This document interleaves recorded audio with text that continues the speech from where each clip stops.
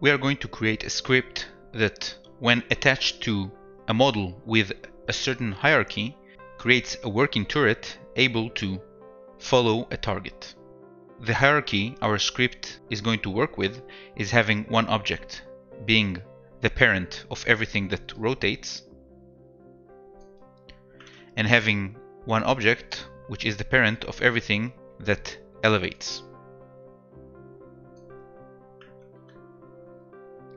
Our script is going to look like this. We're going to have three parameters, one for a path to the body, the parts that rotates, one to the head, the part that elevates, and one to the target, the object we're trying to track. We're going to allow the user to select the speed in which the model elevates and rotates. We're going to allow the user to control the muzzle velocity of the projectiles being shot from the turret, and we are going to use the muzzle velocity in the next video, which will be all about leading the target and trying to hit a target that moves.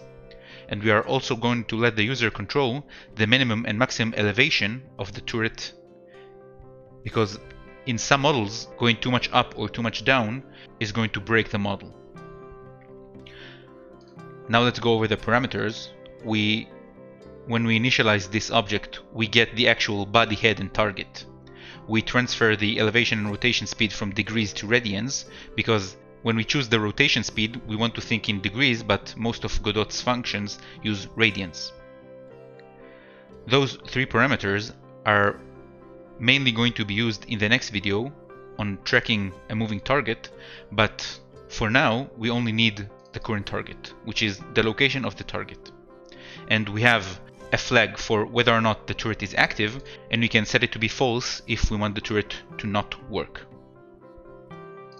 Now in our ready function, we test whether or not we have a head and a body. If not, we set the turret to be false, and we test that we have a valid target and that that target has linear velocity, and if either of those is false, we set active to be false. Now in our process function, we do the following. If we are not active, we are doing nothing and we simply return. Then we update the target location and rotate and elevate the head and body. In update target location, for this video it's going to be a very simple one. We are simply going to set the current target to be the global transform of our target. And then we can start rotating and elevating. So how does that work? First of all, we get the amount we want to rotate the body. The function getLocalY works like this. First of all, we transform the current target to the head local space. We then cast it to the XZ plane by using this statement here. And then we calculate the angle between forward and that projected vector. And this is going to return the angle from where the head is currently facing to our target. But angle 2 always returns a positive value. So in order to keep track of whether or not we need to rotate to the right or to the left, we take the y angle we get from this calculation and we multiply it by negative the sign of local target x. And this is going to give us both the amount we need to rotate and in which direction. Now back in rotate, we take this y target and we try to rotate the body the maximum amount possible between where the body is currently heading and where the target is. So we want the same direction, so we first of all take the sign of y target. We then multiply by the minimum value between the rotation speed time delta, which means we first of all try to rotate as much as possible, but we make sure we never rotate too much. And with this statement, we are going to make sure we don't go back and forth between the target and every time overshooting it and needing to go backwards. Finally, when we have this value, we can rotate the body that amount. So elevate works similarly, but there is some differences. So first of all, we get the global x value. And what's the difference between getLocalY and getGlobalX? So get local y tells us how much do we need to rotate with regards to where we are heading currently. Get global x is going to give us the absolute value we need to elevate our turret regardless of the rotation. And the reason is, if every time we update the rotation we calculate the elevation, they are going to interfere with each other's calculations. So we are getting the local y and the global x. How do we get the global x? So first of all, we calculate the vector between the target and the head.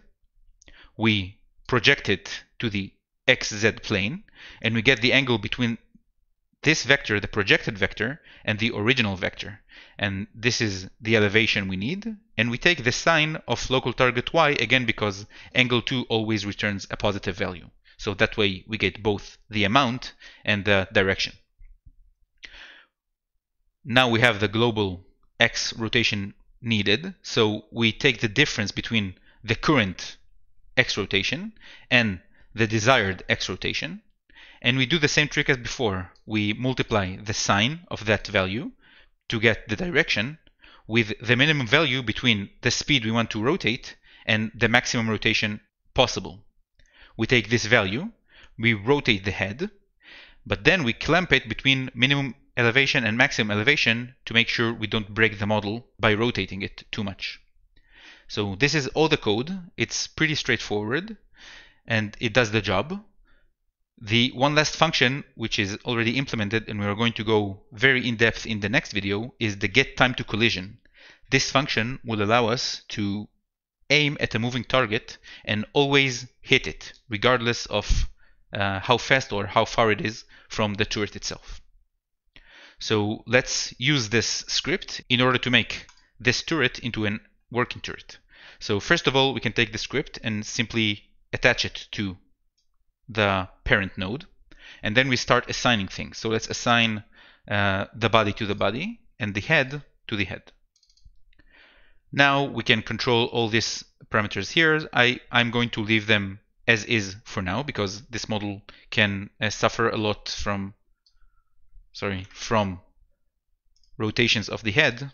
We can basically let it rotate as much as we want. And it's pretty much ready. Let's go to our test scene. So I created this test scene, and this test scene has this target following this path. And we have a first-person controller, which will allow us to see everything. And let's just run for a second to get a feel for what is going to happen. So we can move in this world, and we see this target flying in the sky. And we want our turrets to always point at this target. So let's go to our world. Let's add the turret scene.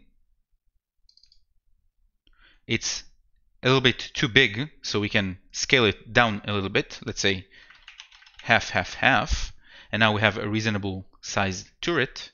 And now all we need to do is set the target to be the red flying thing. And when I press run, you can see immediately that our turret is trying to aim at the target at all times. Let's look at another example, but now one where we need to set the minimum and maximum elevation. So let's go to our assets and go to our models, and I created a simple tank model. So let's create a new inherited scene of that tank, and let's focus on it. So you can see there's a simple tank here, but if I rotate the gun too much, it is going to look weird. And let's start. So we can go to the transform here and look at the barrel, and we can rotate it down a little bit. And let's say I think this is enough. So we see -4 degrees is the maximum we are going to allow. So let's take the turret script, attach it to the parent. Let's assign everything correctly. So body to body, and the barrel is going to be the head. And we want the minimum elevation to be no more than -4, and we can also set the maximum elevation. Let's see something that we like. I think this is enough, maybe even a little bit too excessive. So let's say this is good, so let's say 22. So maximum elevation is going to be 22. And Let's reset everything, make sure we don't have any leftover changes. And the tank is also ready to go, so let's save it. Let's go to our main scene, to our world, and let's add the tank. Move it slightly to the right. And if I press, oh sorry, let's assign the target first. And now I can press run. And you can see we have this missile turret and a tank very menacingly always trying to aim at this flying target in the sky. And whatever we do, you can see that the tank tries to aim higher, but he can't. One final example, I have a model of a Phalanx. So let's create a new inherited scene here. And let's again focus on the Phalanx. And again, it's a very simple process. I'm simply going to add the script, assign everything accordingly, save it, go to our main scene, add the Phalanx, and you can move it slightly to the side, assign the target, and if I press run,